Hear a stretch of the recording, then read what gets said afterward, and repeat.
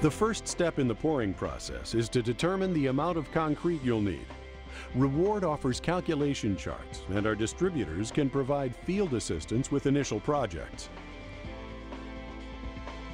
Walls are typically poured in 4 to 5 foot lifts, all in one pour. During and after the pour, concrete is consolidated as necessary.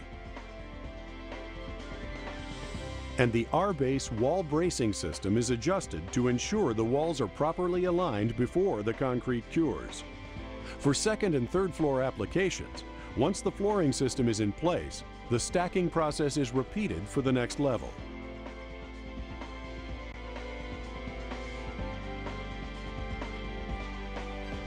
The most common method of installing floor systems when building with ICFs is to attach a rim joist or ledger board. In addition to traditional anchor bolts, there are a number of ways to install ledger boards or rim joists onto an ICF wall. There are also numerous ledger connection systems designed for this application. In this system, the principle is based around embedding heavy-gauge steel fasteners into the ICF to provide structural surface plates for mounting either a wood or steel ledger.